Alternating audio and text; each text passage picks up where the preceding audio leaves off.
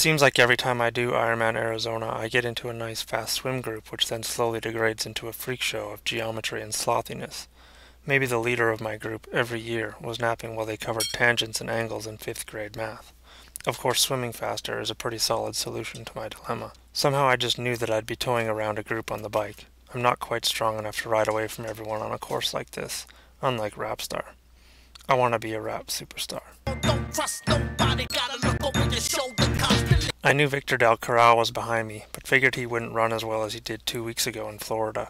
Wrong, that guy is a clever fox. I was like, hey Victor, want to take a turn up front? What the fox say?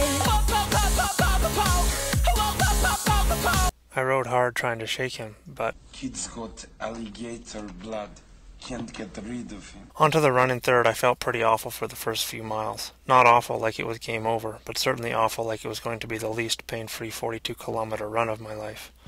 At one point, Heather was loudly trying to give me splits, but because I needed to ask her something, to me it sounded more like... So I said, shush.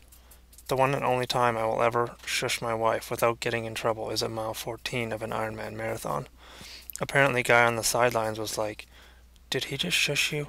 It felt like I was passed by all of Europe.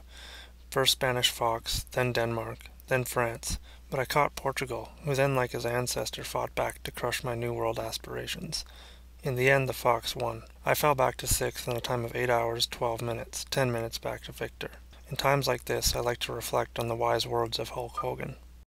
It's not whether you win or whether you lose.